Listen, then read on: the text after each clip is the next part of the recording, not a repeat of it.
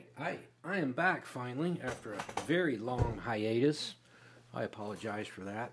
So now I've had a lot of things going on, getting my new shop going and all this other stuff I've been working on.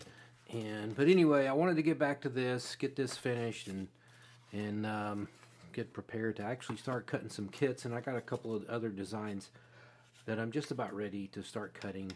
But one thing that to do to finish this wing up is we're gonna have to glue this on here. It's got to be trimmed down just a smidge, but that can be sanded down. I can do that later. And the other thing I did, I recut the shear webs so that they fit behind the ribs like this instead of behind the spars. I meant instead of between the spars. Between the spars is stronger, but I think on this wing you're going to be fine by making a C versus an I-beam. And this way, that's a little bit easier. You can come back and set these in there and glue them in there. So that's basically all I have to do to finish the right wing, and it's done. So to start building the left wing, we got to do something a little different. And the way that I build these wings, where it's all one piece, built as a one solid piece, and I have the wing joiners notched into the ribs, and it's all epoxied here in the center. Really makes a strong center section. So when you get it to this point, you have to raise this side up to get the proper dihedral so you can build the left wing, because you're basically building it as one piece. So a couple of ways to approach this. One, we know we're going to have a 16th inch sheet down here on the bottom. I believe it's W7 that's going to be down here, and we can set it like this, and then we'll add something under the wing over here. As long as this is tight up against your building board and it's flush, it's not sitting on anything, you can pin it down here and then add whatever support you need back here, right? So, but for those, some people like to measure and make sure they get it dead accurate. And the measurement, if it's like this, is 2.5 inches from the base of your board or the top of your board to the outside edge of the rib, right, or outside edge of the sheeting right there. So that should be roughly 2.5 inches. You'll get it there, but you still may want to do some fine adjustments, because if it's sticking up, if it's coming up off the board, you know it's not right. Because this is cut true, dead, and accurate. So if you have that laid out, you're fine. So I'm going to do that with mine. And really, building the left wing is just like building the right wing. It just following the same procedures. But I wanted to get this quick video in, because I need to get this whole series finished up. Right now I'm using this box, and since I can't measure it, since it hangs off the edge of my board, I have to use it off my tabletop there. And I'm just trying to find a happy spot where it doesn't rise up or move too much. And that's pretty good right there. So I'm going to pin that through that center rib there into the board. So now, as long as I make that where we are snug, not getting any movement, with that we're basically ready for this left wing. I don't have any epoxy here. I took it to my shop. I gotta go get it. But anyway, the steps of building this, we're gonna add the W6 here, right? And then we'll have W7, and W13 is gonna go on top of that. And we'll have W5 up here, like so. And we'll get all this lined up, and then this is W12, it should be. Yep, so that's going to go up there. And I know I have W8 floating around here somewhere.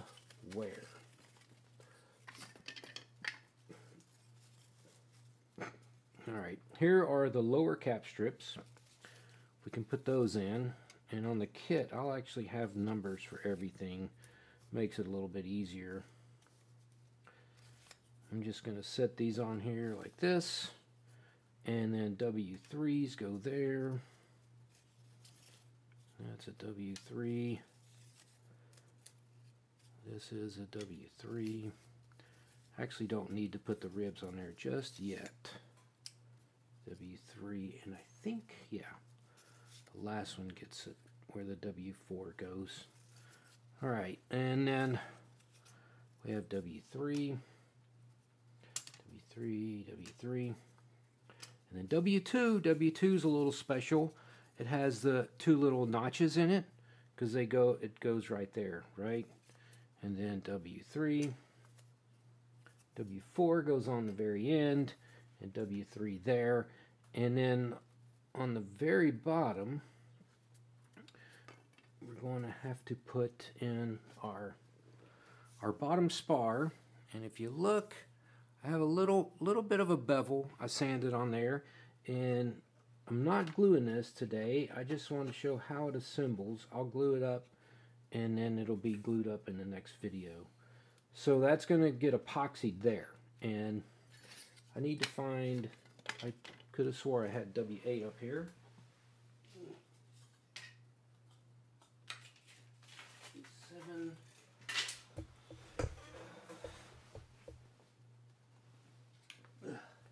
There we go. All right. And here's W8. So that's going to go there like that. And then when we get epoxy, we will epoxy this spar to these spar joiners, and you want it flat. You don't want it stick. See, this has got a little bit of a bend to it. So I would, you know, get some cross pins. If you're using a magnetic board, which I also use, that'll help hold it too, right? And then you'll come back and you're going to epoxy W2 in here. And W2 is going to help kind of line all this up.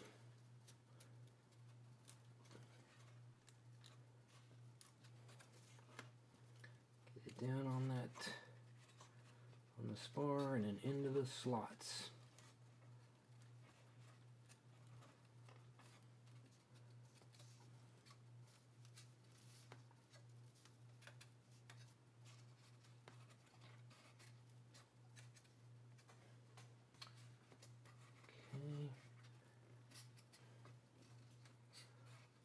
We may need to trim these back just a little bit.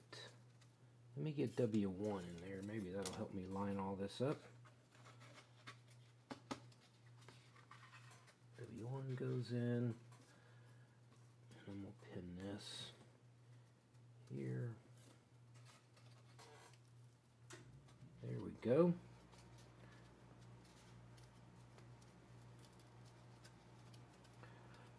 So yeah, like I said, I'm just imagine that I epoxied that spar to here, and I would use epoxy on this joint, and then I would epoxy this W1 rib to the other W1 rib, and then set it in place. So it's all down tight with real good adhesion right there, right? So, and that's going to help line all this subsequent ribs up, right? So we can come out here and glue the W3 ribs just a little snug on there. Okay. We can come back and glue the cap strips later, but we just want to make sure that now I'm using this W13 as a straight edge to make sure that all this lines up. And you can use, let's see, I got a square here.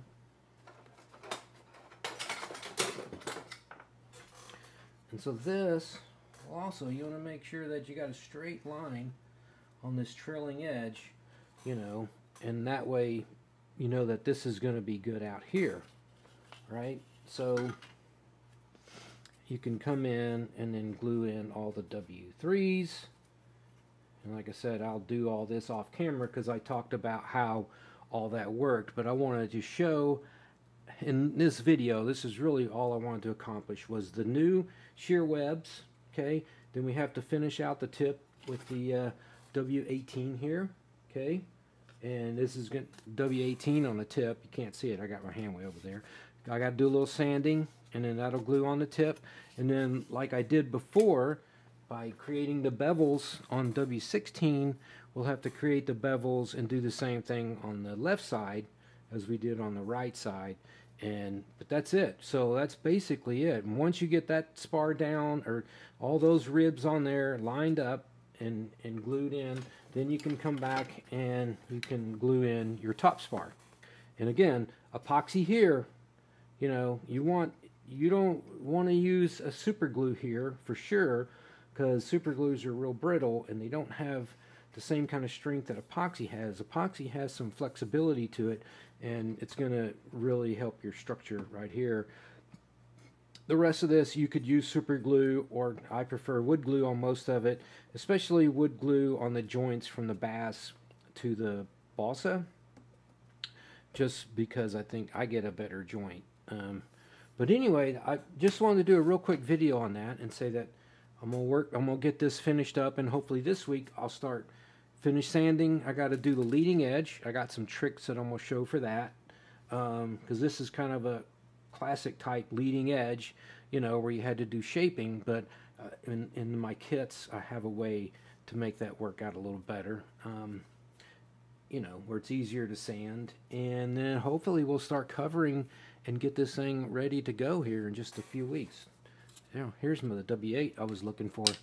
One more thing about glue. I found these on AliExpress, and I like them for the Sig Bond, or you know, the wood glues, regular wood glues like Titebond.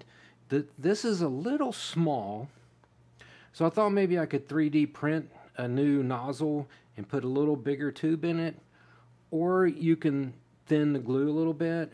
But at the same time, I do like the way it leaves nice small beads where I don't get a lot of sloppy glue all over. So it's just a little harder to get out. You got to squeeze it a little bit more. So I'm kind of not sure, but I do like these, and I think they're going to come in handy for like RC56 when you glue canopies and stuff on, where it's really going to lay down a nice small bead where you don't get too much, you know.